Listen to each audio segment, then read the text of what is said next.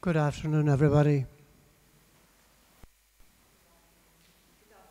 Oh, see, Alan has done a runner straight away. This is supposed to happen. Oh, there's somebody important. There's a VIP at the door.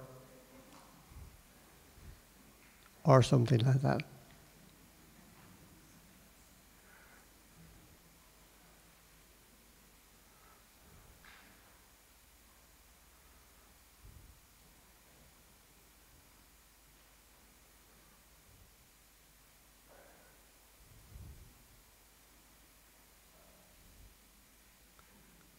Gosh, it's quiet.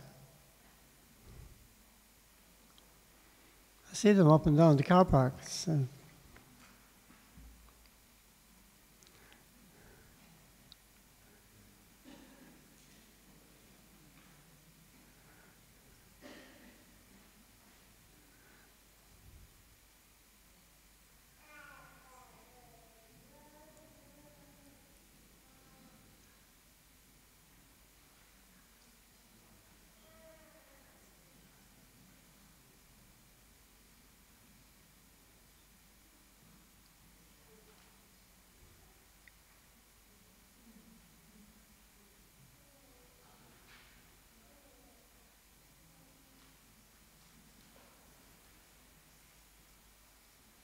Yeah, they've arrived.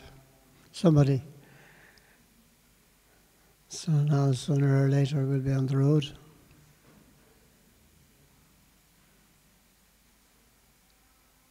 If I may, just at the beginning, my dear people, point out those who are coming up and using, speaking here or singing, they may use this microphone. It would be always turned on. It may be that you need to kind of just change the direction slightly to maximize because of a person's height. And the same would apply to the microphone on the lectionary there on the reading desk. So either way, they're adaptable and they're quite flexible in that regard.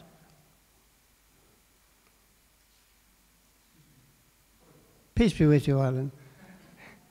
The last car disappeared. All right, okay. Very good. Very good. Now you can breathe easy. Okay? Okay. Welcome, my dear people, to our opportunity to gather together and to say farewell to somebody who was much loved and greatly cherished in this area. This might be described as a home fixture because the Randles were here for a long time. So thank you to Alan and Anne and James and Catriona for all that they've done for this community and for the neighbourhood and their involvement in schooling and in all sorts of different ways, which you will hear about later. One of her great, great gifts was to gather people around her, to bring people together. And to bring people together with the purpose of sharing and enjoying time and life. That's a great gift in itself. Most of us kind of see somebody coming and we duck over to the other side of the road or something like that. So it's a great, great gift to want to and greet people warmly and make them feel they are welcome in every way. Also, it is a great gift to realize that we are called by the Lord Himself to have life and to share it to the full. The fullness of life, according to Jesus Christ in the Gospel, is, I was going to say very simple, but it is that we actually maximize what we have, the gifts we have, maximize the gifts we have. And the fullness of life is only realized, unfortunately, very unfortunately, but really I do mean this, I believe this very firmly, the fullness of life was only realized for all of us when we're called home to our heaven, to the heavenly kingdom. So that Catriona maybe sharing in the fullness of life now and maximize and realize all the gifts she had. Most people underplay their hand and don't realize the range of territory that they can cover and the gifts that they bring to others people, because you don't know how you affect the heart of another person. So welcome again in the name of the Father and of the Son and of the Holy Spirit. Peace be with you today, and may all of the program that follows be a commentary on her. And let us be glad to share it with each other, because that's what stamped her kind of pattern of life most of all. So I will be back for the blessing, and now let us proceed. Okay, thank you.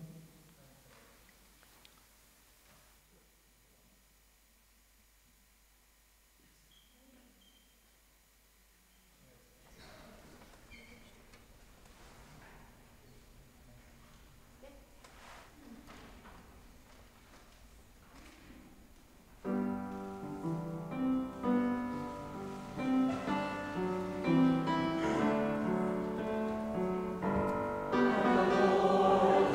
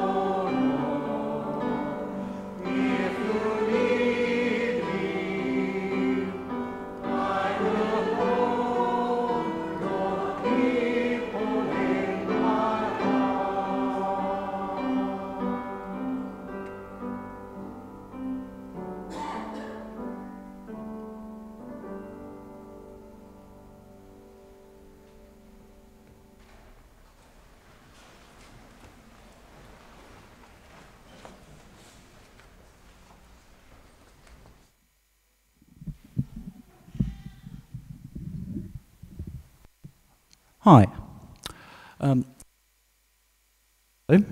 To those of you who don't know me, I'm Kat's brother, but I see a lot of familiar faces here. It's good to see you all. I'd probably like to start out by saying, okay, if any of the immediate family don't look too cut up, don't look like we're too broken up about this, we managed to get a lot of the original mourning out of the way at the initial funeral in Scotland. And I'd like to take this moment to say to anyone who couldn't make it, shame on you. I mean, it was only 450 miles into the middle of rural Scotland in late March at 2 weeks' notice. Please try and make a little effort. I'll be honest, I was an absolute mess. I tried to say a few words, and I broke down, and I managed to just about get out a joke that I never got a chance to tell Kat, which was, the past, present, and the future all walk into a bar. It was a very tense situation. I thought Kat would have lost her nut over that. No, that's just me. I've got another joke for you. What does a nihilist say at his sister's funeral? Well, let's see.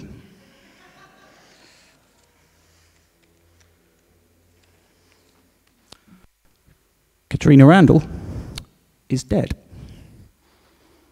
It's been a few months now, and I still don't feel quite right about it. I don't think I'm supposed to, though. It's a tragedy. She was 37. Right. It's always hard to know what to do with a tragedy. I've had a little time to think about it. You can learn from it. It's such an overwhelming feeling of loss. It's like a great song, but like cut short. You know, it's left with nothing happening. I was denied the chance to bring back that riff, that half-tempo breakdown. It really happened. You know, like, more than that in this case, man, because from what I knew of Kat, there was a book that we never got to read and a symphony that we never got to hear that she could have and should have written. Right. So let me tell you a little bit about Kat, man. She's a woman that's been a part of my life for as long as I can remember. She was, amongst other things, truly quite brilliant, right? An incredible mind. Like, she excelled academically. More so, she was really gifted musically, where it kind of really matters. Like, I watched her sort of breeze through school, and she could play loads of instruments and speak a couple of languages by the time she was about 15. And watching all this from a few years behind, it can be quite intimidating. No. So suffice to say, I learned to do the things that she couldn't, and it worked. We made a good team. A real game proved to be language, so words, and she went on to study that in South Africa. I could give you the story of her life as I knew it, but I think a lot of people here are actually there for a lot of that. They don't need to hear it. In fact, you've probably got some stories that you want to tell me, and I would absolutely love to. Right. So yeah, I'll tell you one story about me and Kat. I think let's call it my. This thing on, there we go. I think I was about 22, and me and Kat were in South Africa for Christmas, and Mum and Dad were in England. So we had just Christmas on our own in South Africa. We got and hid all our presents around the house, then woke up the next morning and had to find them again. It was great. We then spent the day eating duck and drinking whiskey. Merry Christmas to all.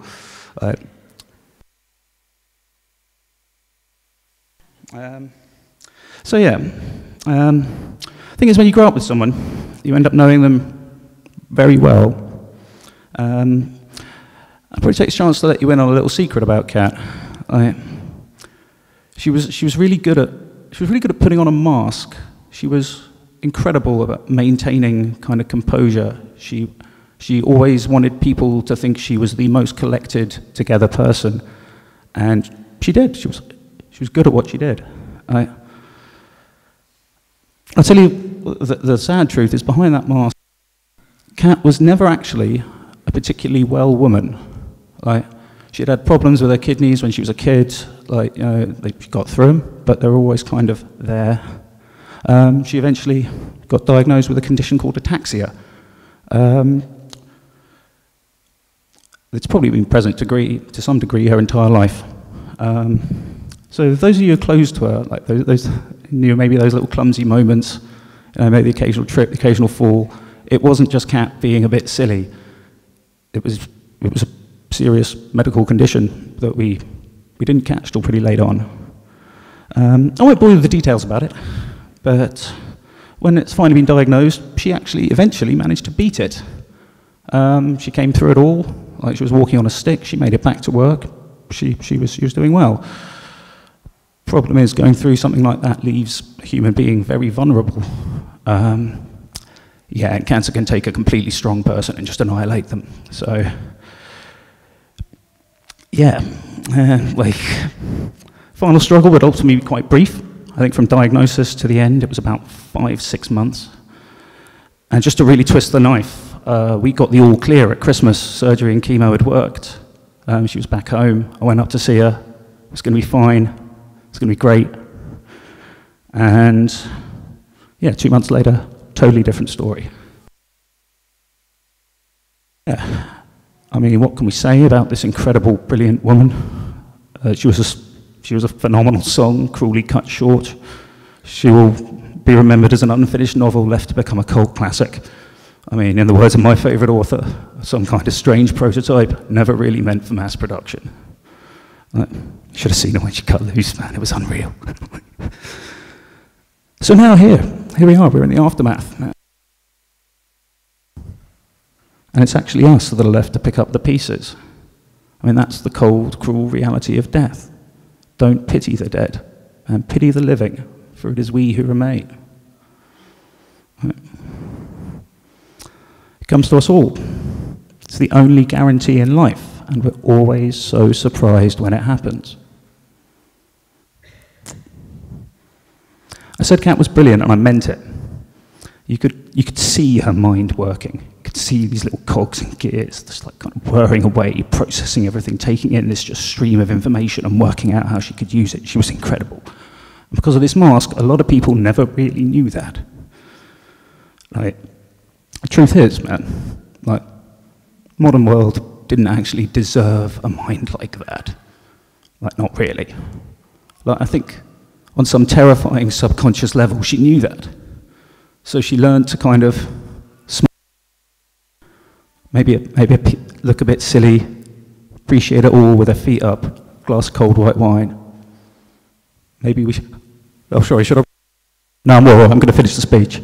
It's like, any complaints, take it up with the big man. So this incredible mind, man, it learned to play dumb and take the easy way out. It was the same with the music, man. Like, she could do it all, there was no challenge.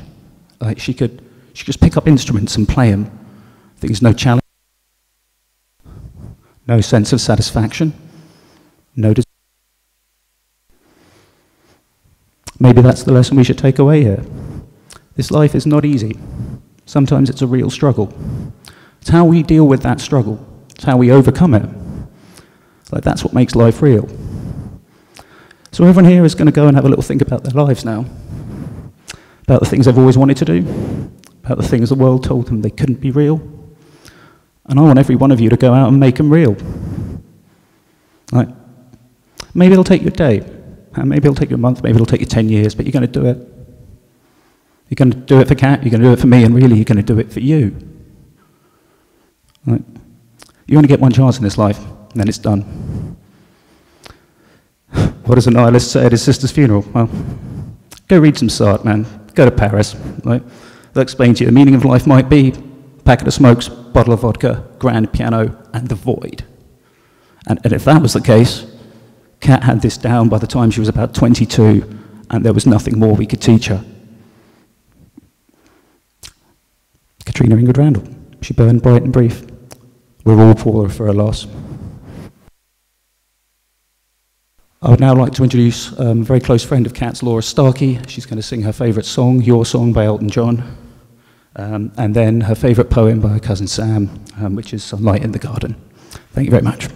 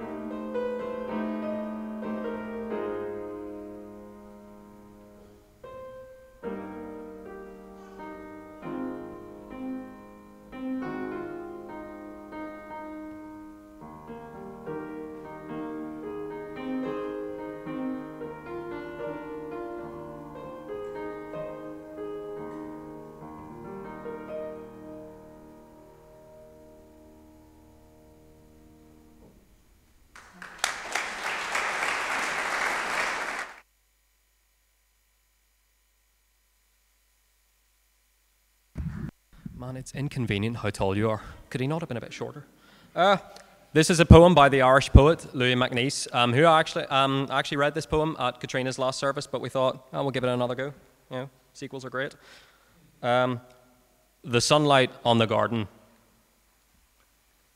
The sunlight on the garden hardens and grows cold. We cannot cage the minute within its nets of gold. When all is told, we cannot beg for pardon. Our freedom as free lances advances towards its end. The earth compels upon it, sonnets and birds descend. And soon, my friend, we shall have no time for dances. The sky was good for flying, defying the church bells, and every evil iron, siren, and what it tells. The earth compels, we are dying, Egypt dying. And not expecting pardon, hardened in heart anew, but glad to have sat under thunder and rain with you, and grateful too for sunlight on the garden. Cheers.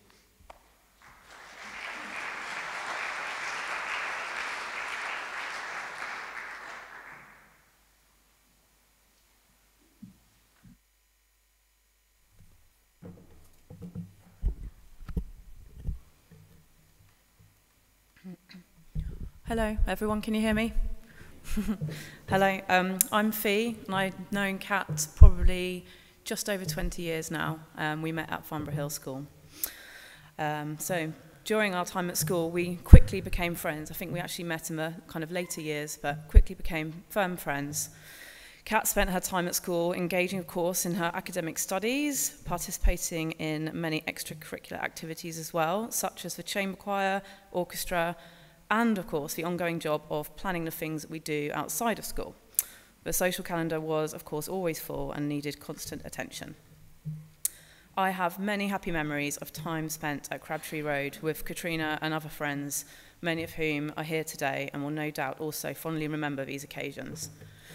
From summer parties in the garden to quiet gatherings for birthdays, Christmas evenings at the pub or Randle residence attended by the then local contingent were also a favourite.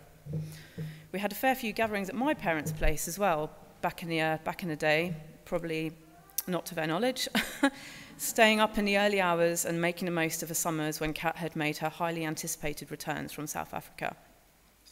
I think it would disappoint Catriona, and I know Anne finds it funny as well, to not acknowledge that the last time I was here was for the joint 18th 21st birthday party for Catriona and James, where I may have fallen down with some excitement of the evening into a ditch in the car park and had to be taken home. Another slightly more respectable memory on my part was the brilliant party Kat had for her 30th in Elstead. I actually remember saying excitedly to Will, it's going to be the party of the year, and it was. Really happy memories from them. Kat had excellent cooking skills, again, something many of you will too have experienced. The range of her culinary delights was impressive, from topical birthday cakes to roast dinners, perfectly barbecued fish, and then there was also the guacamole, but apparently, according to my mum, has never been trumped. Kat made this for us when she stayed with us a couple of times back in the school and college days. I fondly remember wine Thursdays at my flat when I lived in Camberley. This is a firm fixture in my diary, forsaking all other plans, and a chance for us to debrief our respective weeks and compare notes on work-related dilemmas and generally put the world to rights. There are many fun memories and adventures to look back on, such as our trip to Prague, evenings out during Reading, during the Yale days, as Kat referred to them by, my hen do, when Catriona may or may not have flooded the bathroom. Funny memory in hindsight, which we probably teased her about too much at the time, but she took very graciously, as was her style. We bonded over music and our love of a few classic songs, the duet renditions, Catriona on the piano, of course, which left me on vocals, were no doubt just as much a treat to hear as they were to perform. Favourites included Elton John's Your Song, as beautifully played by Laura, and Promise Me by Beverly Craven. I can't not mention games such as Articulate and Scrabble when I remember Kat. Such was her love and superior knowledge of the English language that this theme spilled over into the fun remits in the form of these games. I hold Cat responsible for the fact that none of my family will play Articulate with me anymore, as I take it too seriously. But it was better when I teamed up with Cat anyway. We were normally a winning combination. Anyway, these are some reflections and recollections of times that we had together, but when I remember Cat, it's mainly a feeling of and reflection of us just being together somewhere and laughing a lot and talking a lot and having a mutual understanding of each other. All this was complemented with her quick and sharp wit and brilliant storytelling, which again, I'm sure many of you can relate to. Cat was always really happy to help people with things that she knew a lot about. As highlighted by James, this was a lot of things, covered a big remit, and she always had as much time for people and more as they needed. She was there to listen and provide helpful support during any difficult times, with a dose of humour and perspective thrown in too. She was fun-loving and caring and truly one of a kind. I think that phrase gets used very often, but it couldn't be more fitting for anyone than it is for Catriona.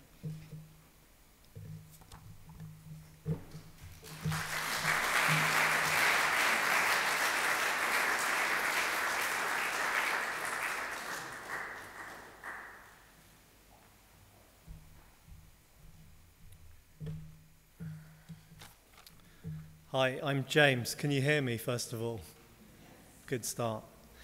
I'm going to say a few words about Cat, and I'm actually going to use some of her own words, which is why I've got my phone in my hand. So the first thing I'm going to read is a message from the 8th of January 2022. So in this, Cat says, learning British Sign Language, buying all of Amazon, killing pot plants, you know the usual. I have discovered the delights of self-adhesive manicures and started a Terry Pratchett Discworld collection chronologically. It's like my own personal lockdown without the novelty value of a pandemic, BBZ, which some of you will know means babes, which Cat used to use in almost every text, ironically, because she hated people using it. I thought I'd look into Terry Pratchett Discworld because I haven't read it, and I found something in there which was, I think, appropriate for today. No one is finally dead until the ripples they cause in the world die away. The span of someone's life, they say, is only the core of their actual existence. So I'm going to talk about a few of those ripples that I think are still there. They're more like a waterfall. I don't know if that's the right analogy, maybe the wake of a big ship. But I only have a maximum of 5 minutes, so I'm going to try and be careful. I first met Cat in, I think, 2006, so 16 years ago. I'd heard about her before I met her from people like Fee, and there was a bit of a big build-up before I met her, and I hoped that there was a good reason for this. Finally, Cat came back from South Africa, and we met in a pub in Camberley, I think. And from there, very quickly, I became a regular at Crabtree Road, which Fee talks about. At the time, Alan and Anne were away in South Africa, so there was an empty house. I'm not going to reveal all of those details. They're going to stay beyond the grave, I think. But I think these were the only parties where 5-course dinners were served to the guests. Things like monkfish kebabs and beef Wellington were on the menu. When Alan and Anne came back from South Africa, I thought that was it, the end of this stage of parties and all these gatherings, that we'd be back to the Camberley Wetherspoons. But actually, things carried on pretty much as usual, except Cat had kindly offered Alan and Anne as a taxi service that provided a free shuttle to the pubs of Camberley after dinner. And I think in those days, Anne put her background in social services to good use when talking to people who were half or fully drunk at the time, most of Cat's friends. And I think, Alan, you wisely hid away in the background. I don't remember seeing you during those conversations.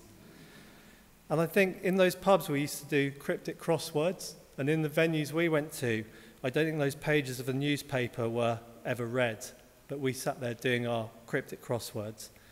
If I got an answer before Cat, Cat was both appalled and proud, because she'd obviously claimed that she had taught me everything, or she'd say that the clue was worded wrongly. I used to go round with new songs that I'd heard with piano in, and Kat would sit and play them for me, getting angry if she hadn't learnt the song within 5 minutes. And the main song I remember is what Laura beautifully played just then, your song, Elton John. She used to endlessly tell me to get rid of my beard and tattoos. Neither of those happened, and used to talk about my lack of hair, but saying, don't worry, I'm sure someone will fancy you sometime if you convince them. But all of this was actually a sign of Kat's warmth. She never actually had a real bad word to say about anyone, despite all of these jokes. She would always, whenever we used to criticize people, she'd always defend them and say that actually they're okay, really. I'm going to fast forward to this year again. So in March, Fee and I went up with Annabelle, who's also here today, to see Kat. What we didn't know with this trip is that we'd actually be saying goodbye to Kat. We didn't need convincing to go, but I'm going to again read a message that was sent to just to persuade me if I had any doubts. So the message from March this time reads, "You have to come as I'm at the funeral planning stage, babes, and I can't have my brother singing Ding Dong the Witch is Dead." I don't want to speak too soon, but I think we've managed to stop that from happening. We also managed to stop Kat, and I don't know if this has happened yet either. She wanted to have Walking on Sunshine as one of the songs played, and we pointed out that that was more appropriate for a hen do in Camberley rather than a funeral. So hopefully that one's off the list too. Fee, Kat, Annabelle and I stayed in the hotel where she had worked in next door rooms, and we caught up like old times. Kat was constantly late and had again organised lots of lifts, with Anne being the driver again. We were forced to play Scrabble until the early hours, and Kat won. On the last night, we went for dinner with Anne and Alan, just like the old days, catching up, telling stories. Kat had baked some cookies, and it felt very much like the start of when we met, just being played over 16 years later. And we walked out into a starry, moonlit night, and we both said goodbye to Kat. We told her we loved her, and I think we both knew that this could be our last goodbye. And so we treated it like that. We had a long hug, and we said goodbye. And those are my memories. And I think now Bethan Davies is going to play a song, Both Sides Now, by Joni Mitchell. Before Kat died, she asked that Bethan sang something, and so this is going to be it. Thanks.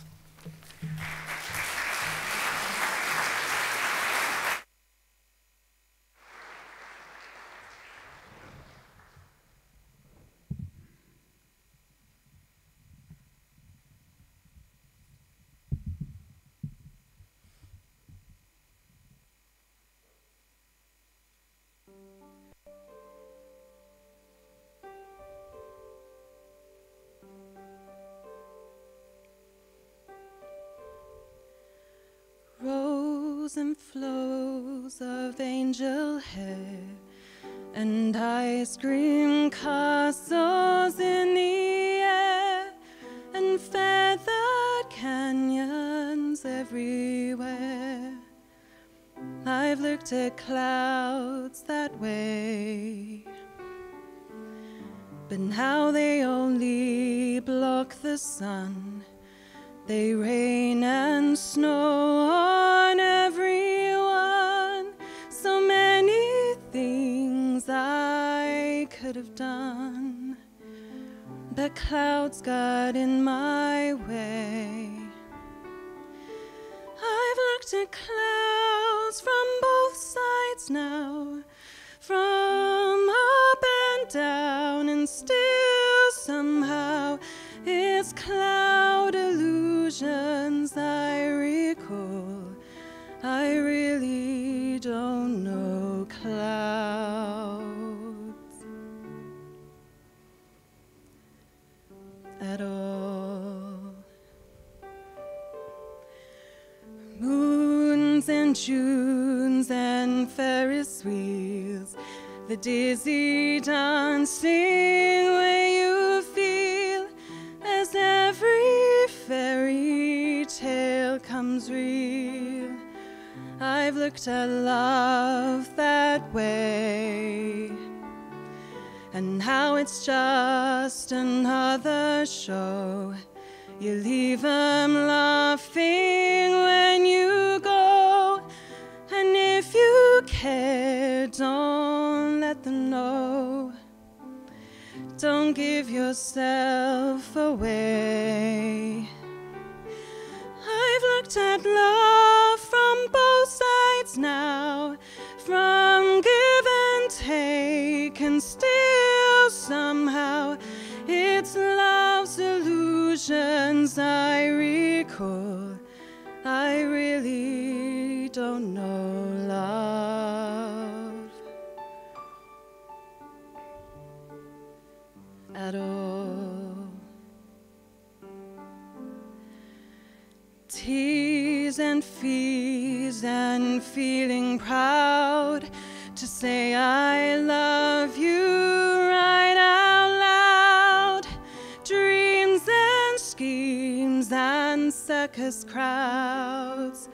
I've looked at life that way, and how old friends are acting strange.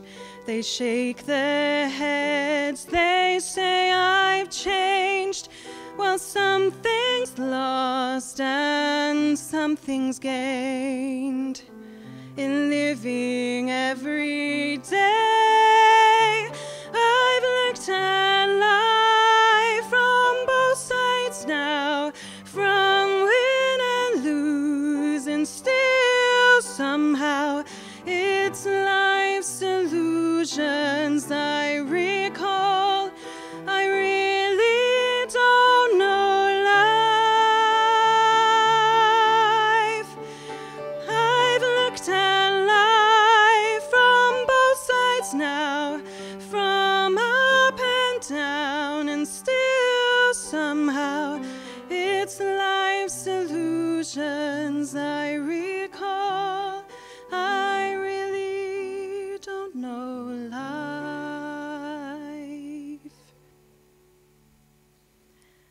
at all.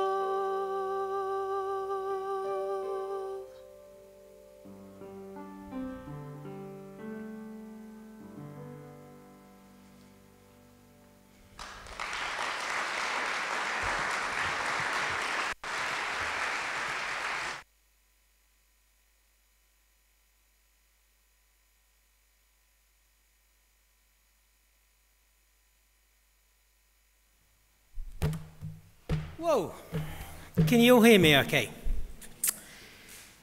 Thanks, gals. You really know how to make an old man feel inadequate. How do you follow that, eh? I said to them before the service, look, just dial it back a bit. You know, I've got to come on straight after you. Don't make me look too stupid. That was one of the nicest versions of Both Sides Now I've heard probably in about 30, 40, 50 years. I still have a copy of Clouds. It's one of my favourite songs. The arrangement and the version that was performed in Love Actually was an absolutely gorgeous one. And I remember when Anne said to me, Beth and singing it, I said, that's going to be special. It really is. And you didn't disappoint. So, the trouble is, we're trying to come along and give a eulogy or a speech at this part of the service when everybody else has come and given their stories, is that you tend to sit and think, I was going to say that. I was going to tell that story. And it's not exactly as if it hasn't happened before. It happened the first time round. I mean, this is an improvement, actually. In the first service, the first funeral, I was kind of like the warm-up act, really, in the bar afterwards. Everybody else got to sort of speak in the actual service, and I was in the bar, you know, so it's an improvement. I've actually made it to the actual service this time. But it's, what do you say about Catriona? I think the best way of thinking about it is that I was thinking, what can I say about Catriona? You know, obviously 37 years, and obviously I've known Catriona for all of those 37 years. And I thought there are certain key things that are important to Catriona. And language is one of them. And I thought, okay, how do we kick off on this? And there are certain phrases in the English language that have passed into folklore, in some cases legend. Things like, we will fight them on the beaches, abandon ship. Or more recently, is this really Barnard Castle, officer? I must have taken the wrong turning on the North Circular. But I can guarantee you, none of them strike the same degree of terror into a man's heart as the phrase, Uncle Stephen, I've been thinking, I've got an idea. Seriously. That gets you going, because our cat was always full of bright ideas. Some of them far-fetched, some of them ludicrous, but every now and then some of them would work. Now, okay, I've been rattling on for a couple of minutes. For some of you who don't know me, I'm Cat's Uncle Steve. I'm the black sheep of the family.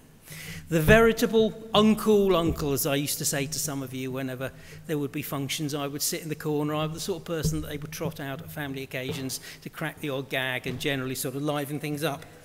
And Catriona apparently asked if I would give a sort of eulogy at the service, which of course I was happy to oblige. I was thinking, hey, this is my Andy Warhol moment, my 5 minutes of fame.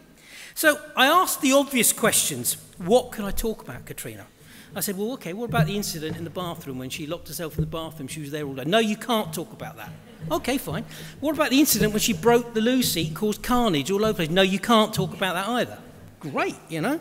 So basically, if you want to find out about those stories, I will be in the hall afterwards over a cup of tea. Buy me a beer, and I will sing like a veritable canary. Because believe me, I know where all the skeletons are buried.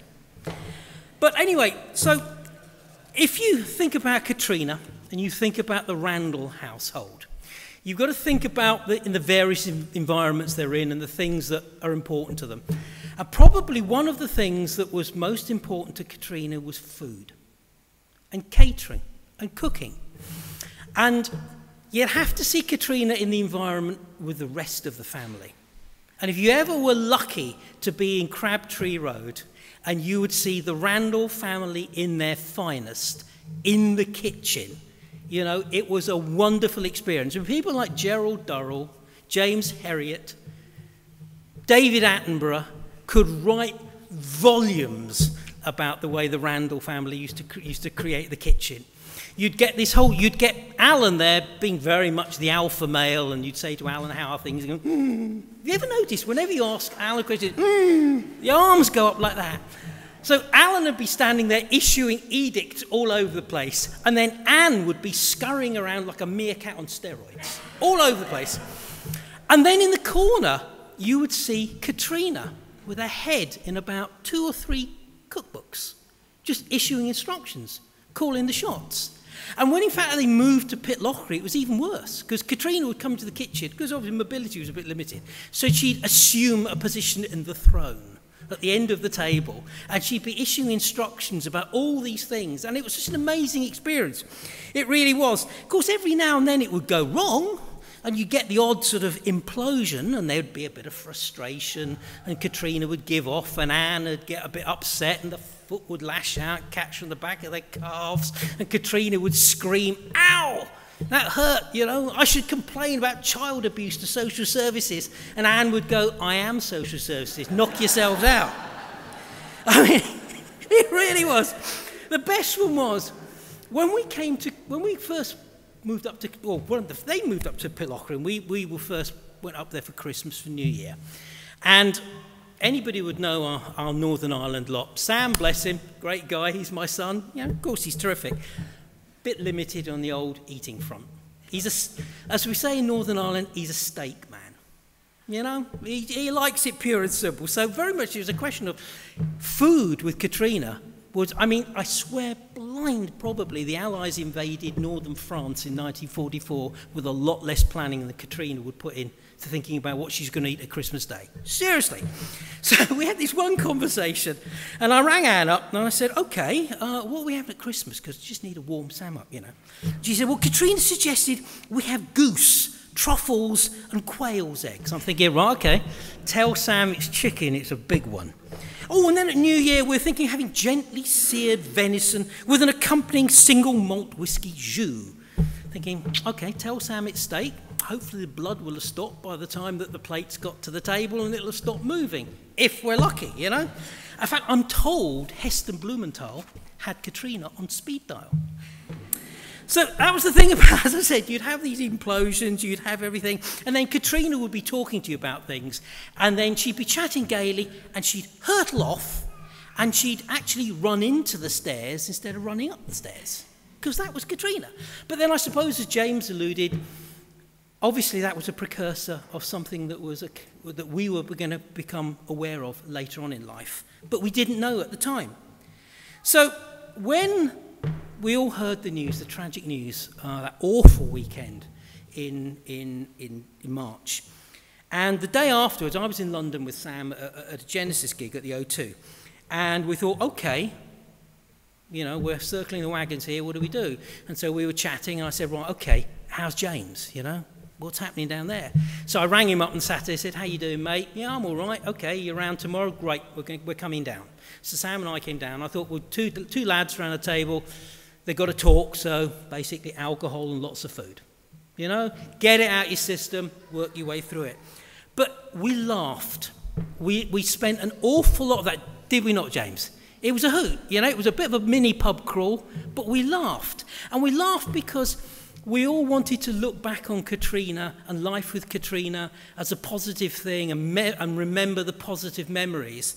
And it was one of those things that we sat there, and I think it was Sam turned around and said, Dad, she said, given where Catriona hopefully is now, as somebody told St. Peter that basically he'd better have to install some unbreakable bathroom doors.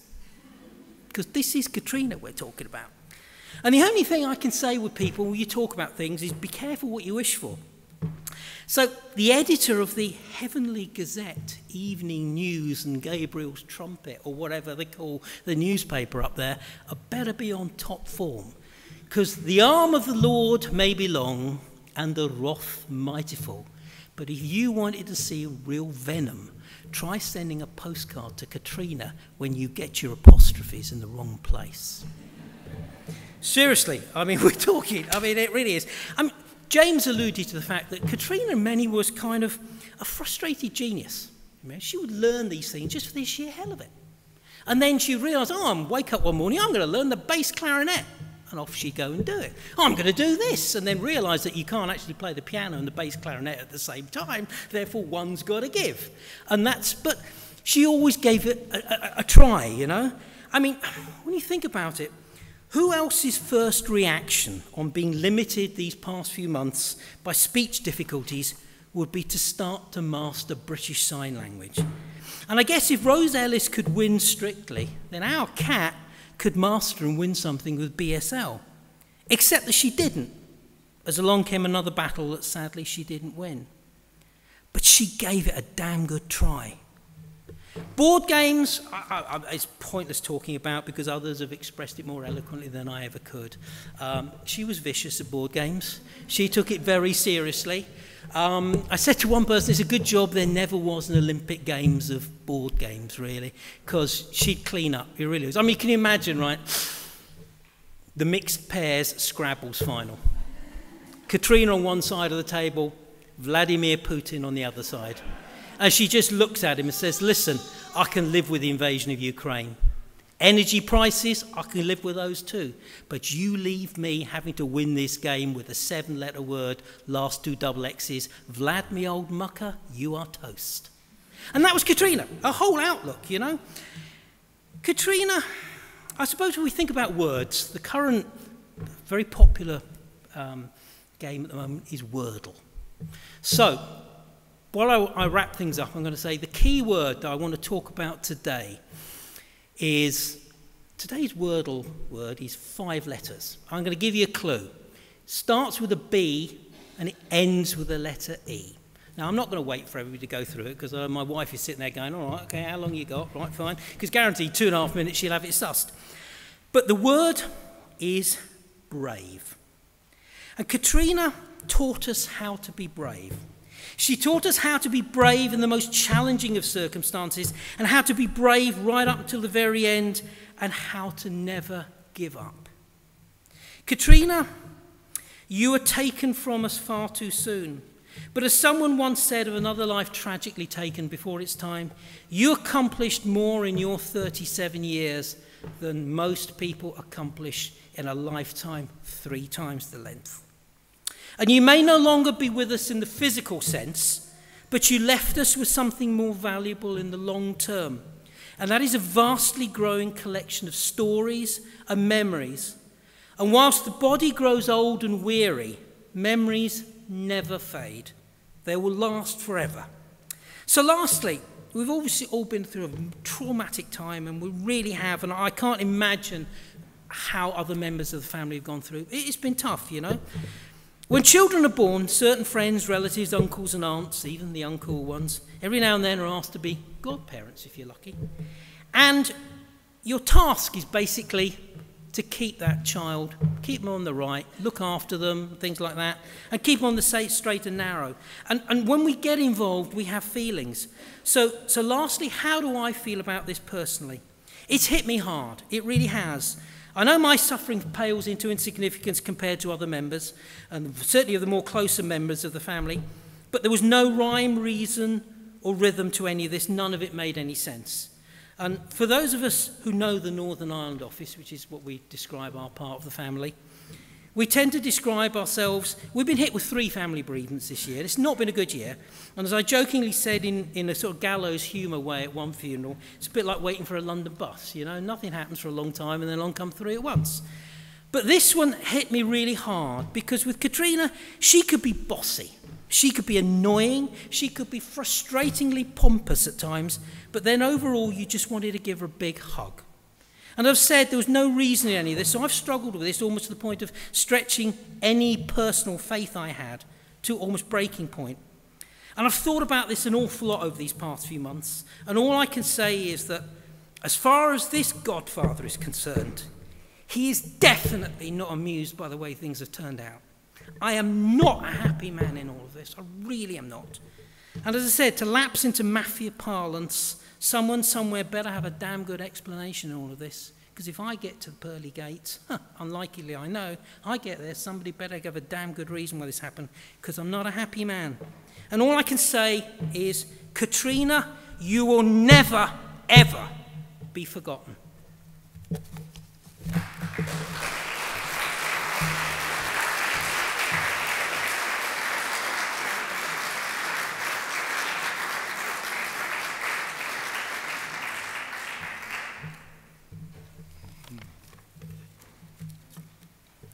Good afternoon, everybody. My name's Neil. Catriona would know me as Uncle Neil. I've been following Stephen Morgan for 43 years, and it's no different today. And by the way, Steve, I was going to say that. Anyway, thank you all for coming to this wonderful celebration, and it's wonderful to see so many faces here and to hear such wonderful stories and such wonderful music. Thank you all. When Alan and Anne asked me to say a few words, initially I thought, well, what story haven't you heard? And it occurred to me that I could tell you about the time that I threw Catriona into a swimming pool somewhere in the Black Forest in Germany. The purpose, of course, was to teach her to swim. And just really as I had been thrown into the Adriatic Sea, Michael, Christine, Minette, by my Aunt Mires, many years before. Yes, Aunt Mires had a dark side when it came to swimming lessons. However, Aunt Mires made sure that I had a life jacket on at the time, whereas I did not. Poor Catriona thankfully floated and didn't swallow too much of the swimming pool, but I suspect she never forgot the experience and always harboured something of a grudge. She waited patiently for the right occasion to exact her revenge. That occasion was of my own making, and it seemed like a pretty good idea at the time. As a way to fill up some time in retirement, I decided I was going to write a book. A novel. Should be fun.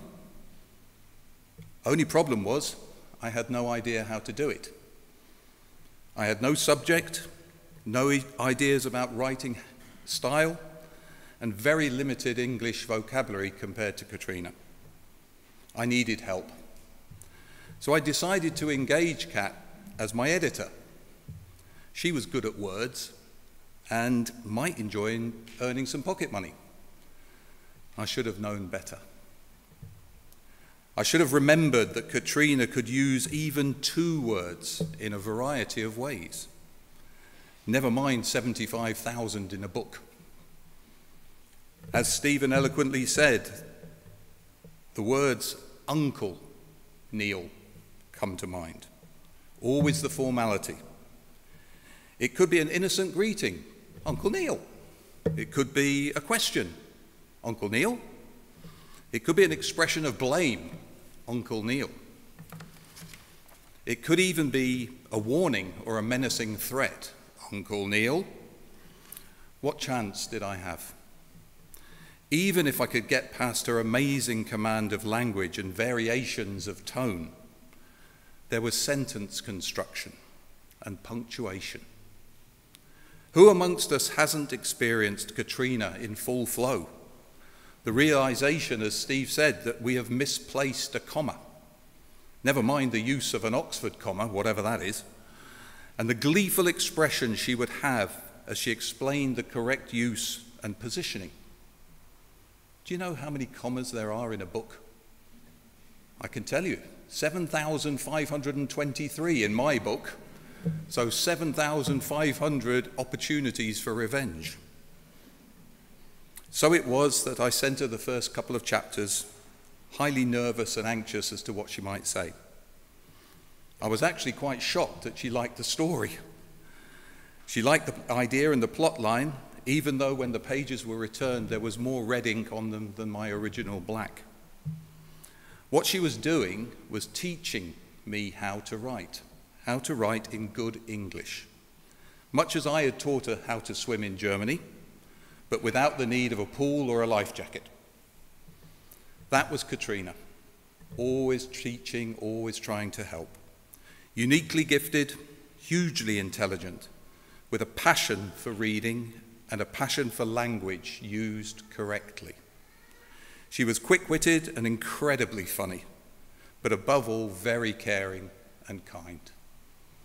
She's sorely missed. The message, Catriona, is this. In the next few weeks, the book will be published. It will be dedicated to you, and most of the commas will be in the right place. Thank you.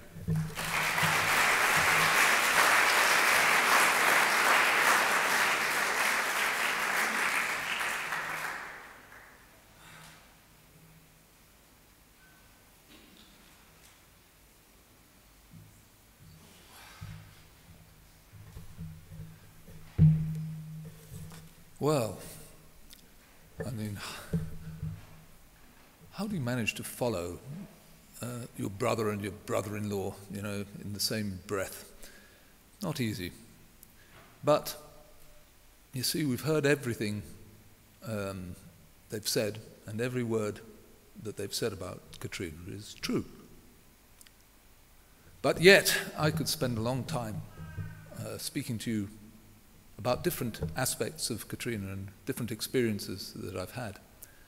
But I'll try and keep myself under control. So, yes, I'm really here not to give a tribute, as my predecessors on the podium have done so well.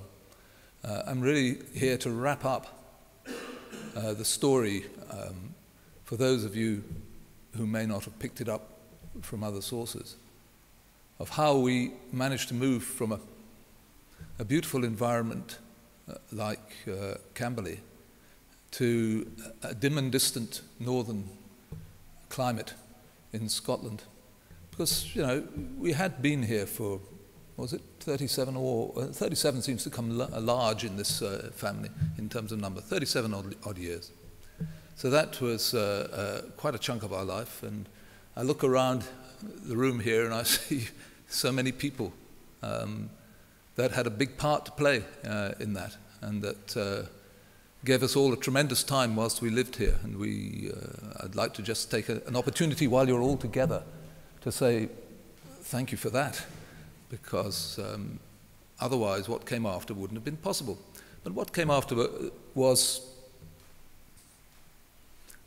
a good answer to many questions.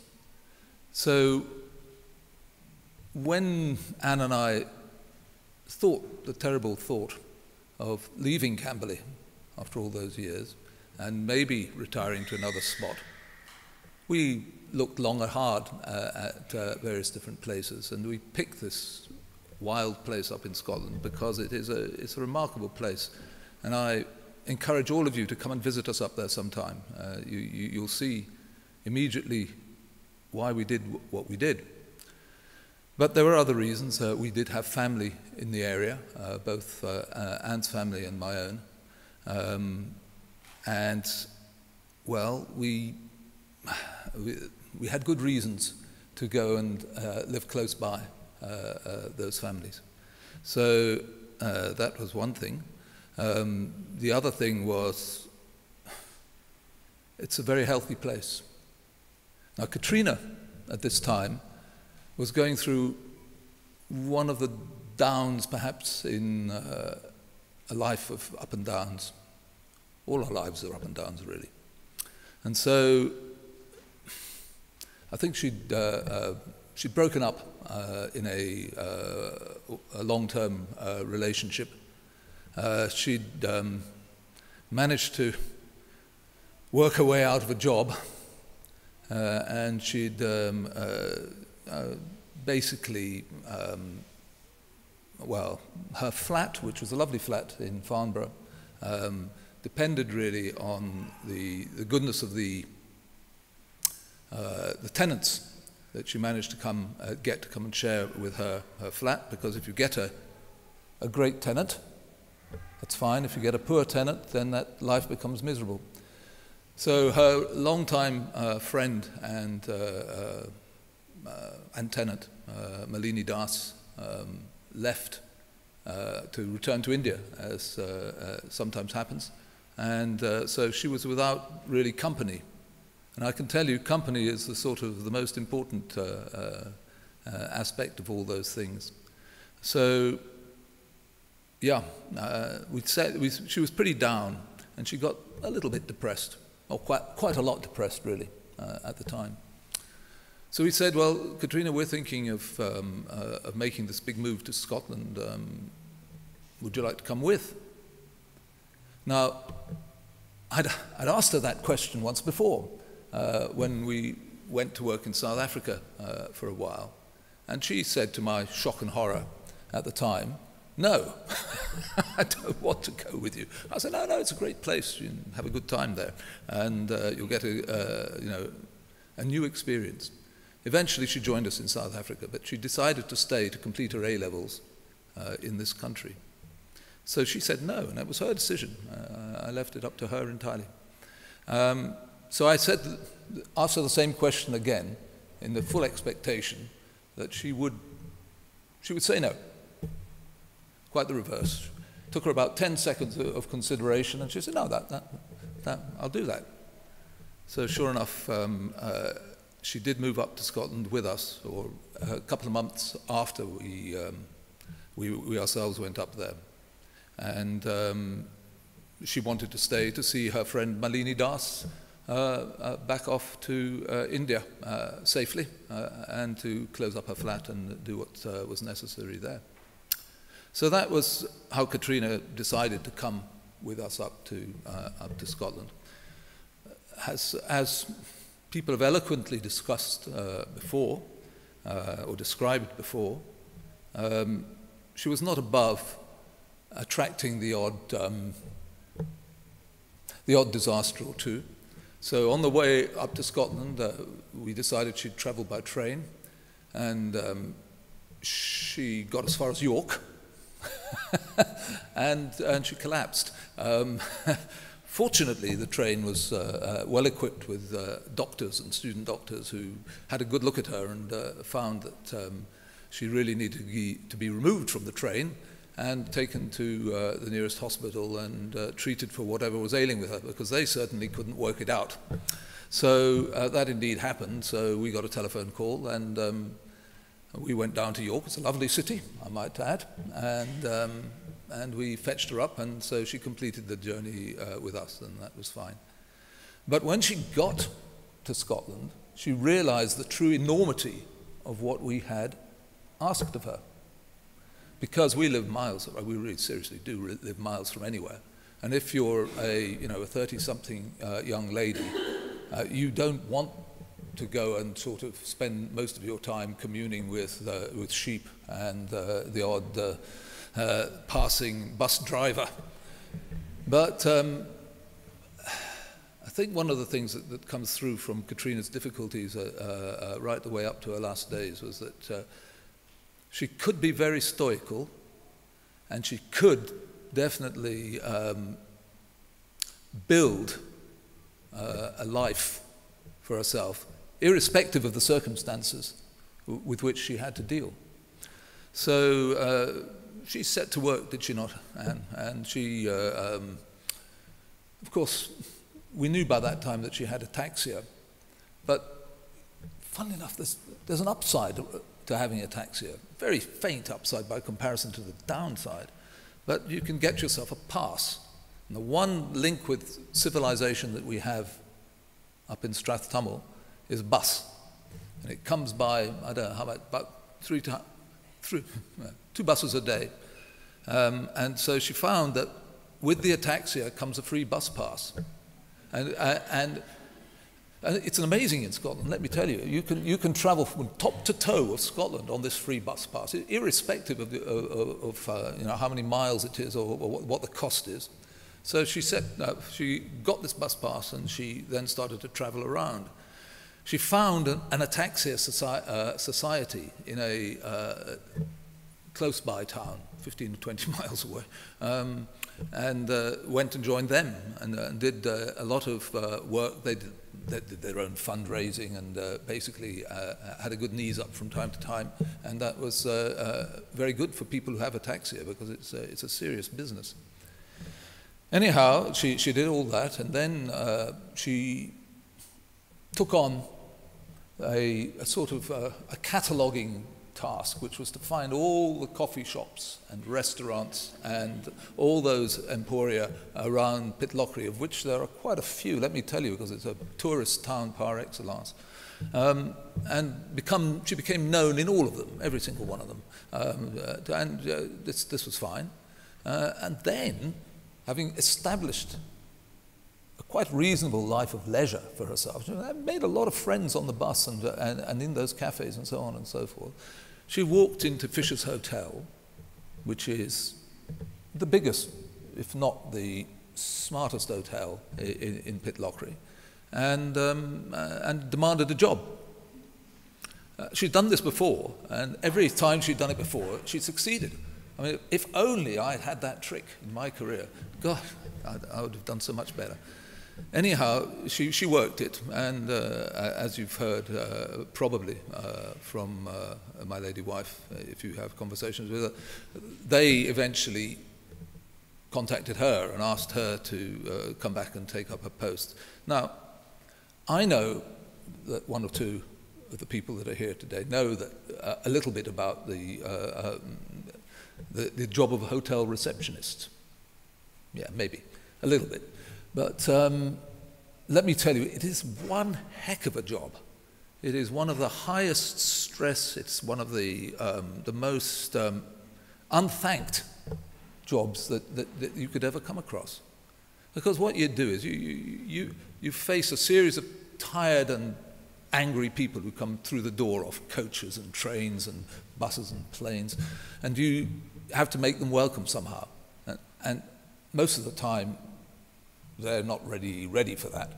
And then when they've been upstairs and become disappointed with their rooms and found the rats underneath the bath and all the rest of that sort of stuff, you have to accept the complaints because you are the front face of on the desk downstairs, and down they come. And you know that they never saw a rat under the bath. Because it's the best way in Fisher's Hotel, let me tell you, and this is for free. It is the best way of getting a free bottle of Prosecco, because that's the best way that they have of dealing with the level of complaints that they have in Fisher's Hotel, which are many. Anyway, Fisher's Hotel is now my favourite hotel in Pitlochry, because not only did they give Catriona a job and a challenge which actually suited her character and lifestyle extremely well, but when we got into difficulties and finally poor Catriona died, they treated us like family, and they took on the organisation of what I would call the wake, and so on and so forth, and we just didn't have to worry about any part of that. And let me tell you that the people who are in Pitlochry are all a little bit of that ilk, because when you get in trouble, boy, do they rally round and help you.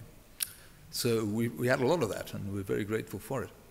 And so that Fisher's Hotel, it's only got 3 stars, but I can recommend it to all of you. And I know James Craig told you that he was there, and he can vouch for all I'm saying.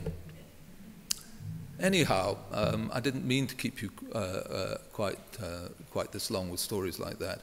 What I was really here to do was to sort of tie up the detail, I suppose, of Catriona's last few months. And this might be a bit tricky because I haven't worn this suit quite well. Ah, look at that. A few notes to help me along. Yeah. So I'll jump to the end of all these notes. It's quite the only thing to do in the circumstances. Yeah. Catriona was fine up until probably about 6 months before she finally died.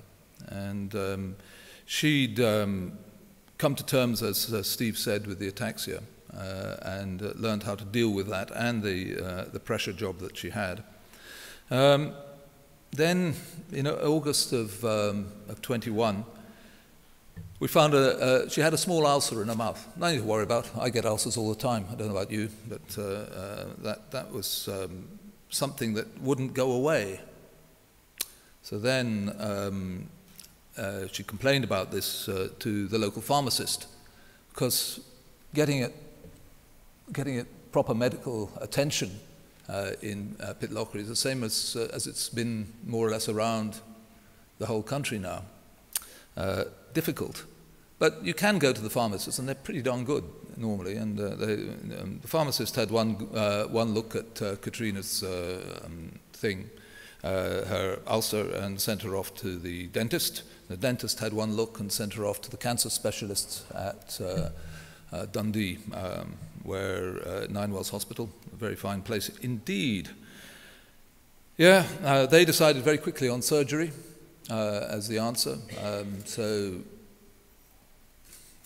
9 hours surgery ensued, in which quite a lot of poor old Catriona's teeth were removed, and as far as we knew, all the cancer.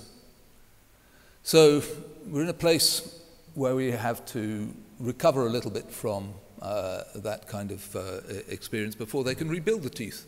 So Catriona was gung-ho and ready for that.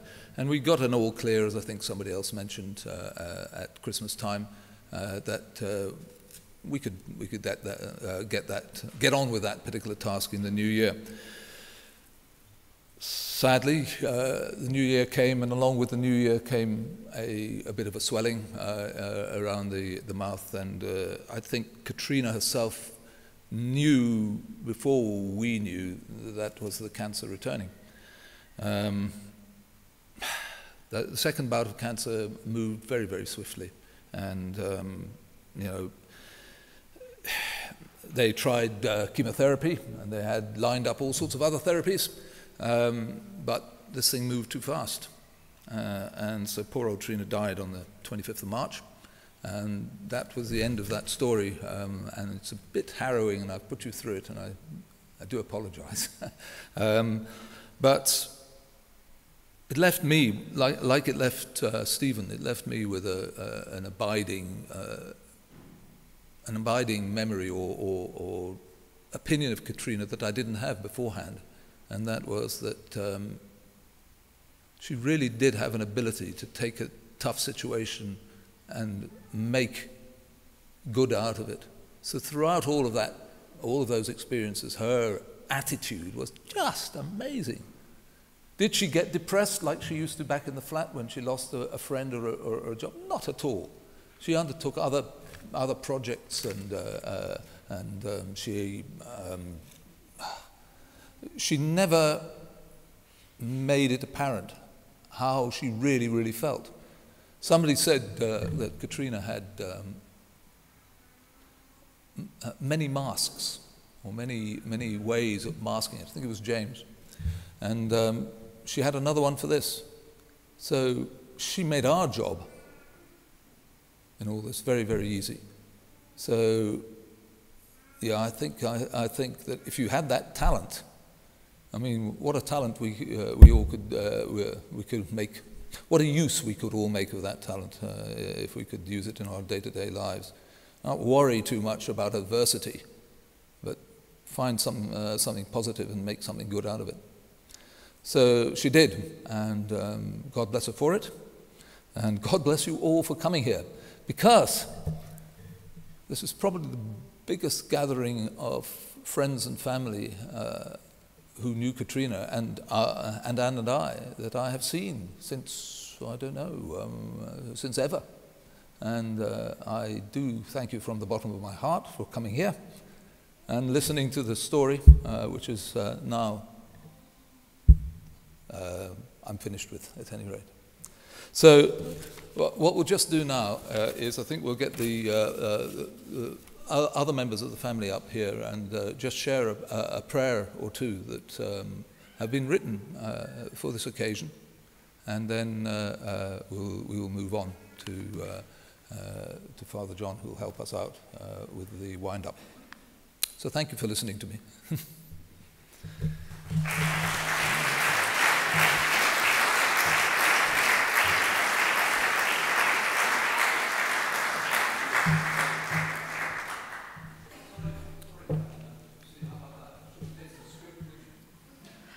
Anne and Alan have been, I know it's a phrase used a lot, blessed, truly blessed, but they are truly blessed with the most wonderful neighbours in Scotland. And one of them, a man whom some of you may remember called Julian de Havilland, wrote this short poem for Catriona and for Anne and Alan. And the title is in Latin, and my Latin is limited to singing Latin hymns.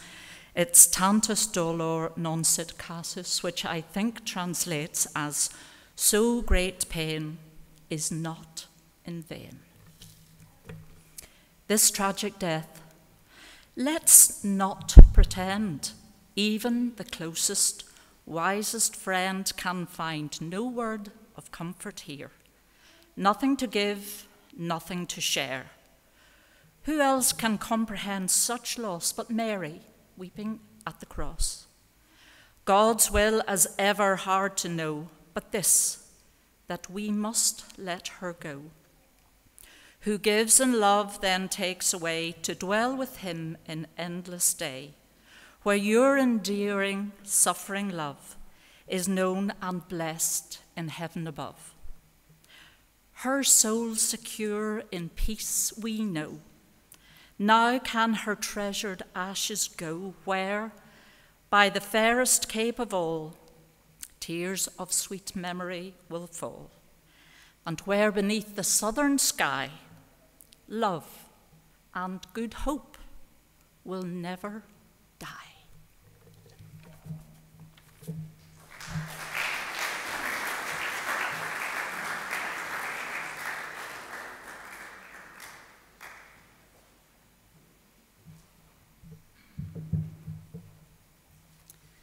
We thank you, Father, for bringing us together today to share our memories of Catriona, of Cat. With thanksgiving for her life, Catriona, daughter, sister, cousin, and friend, will always be in our hearts.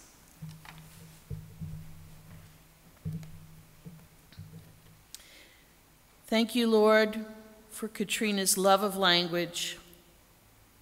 We ask you to bless all writers, editors, journalists, teachers, and wordsmiths. Thank you, Lord, for Catriona's love of music. We ask you to bless all musicians and singers. Thank you, Lord, for Catriona's concern for others and for a just world.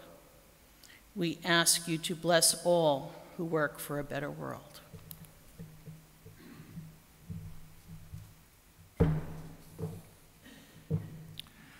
Thank you, Lord, for all doctors, nurses, and other health workers who care for those who are ill, especially all those who cared for Catriona at Ninewells Hospital, Dundee, and at the Athol Medical Centre, Pitlochry. We ask you to bless them. Thank you, Lord, for the nurses and all at Macmillan Cancer Care for their care of Catriona. We ask you to bless them. Thank you, Lord, for the joy Catriona brought in all our lives. We ask you to bless us. We ask this, Father, in the name of your Son, Jesus, who lives and reigns with you and the Holy Spirit, one God, for ever and ever. Amen. Let's now pray in the words of Jesus. Our Father, who art in heaven, hallowed be thy name. Thy kingdom come. Thy will be done on earth as it is in heaven. Give us this day our daily bread, and forgive us our trespasses, as we forgive those who trespass against us. And lead us not into temptation, but deliver us from evil. For thine is the kingdom, the power, and the glory, for ever and ever. Amen.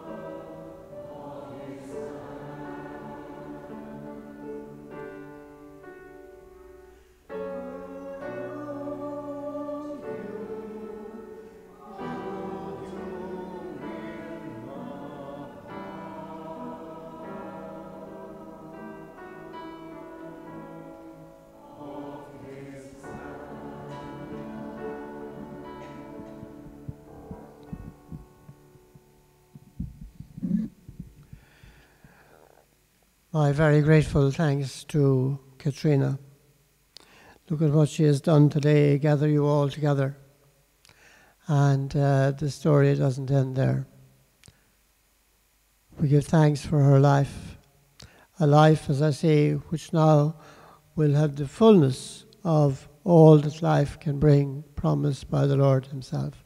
I have come that you may have life and have it to the full, that we may too share in the fullness of that life. On behalf of Helen and James, may I say thanks to Sarah, Simon, Mary for their assistance in this, and to all who spoke and played and sang so beautifully.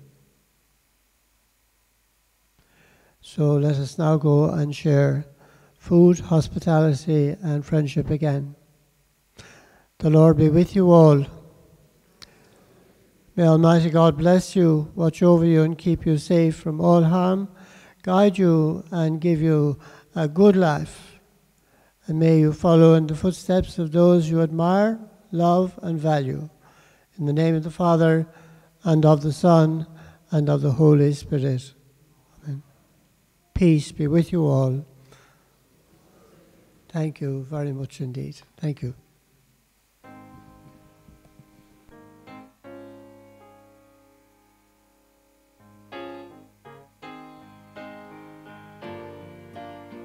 When you're down and troubled,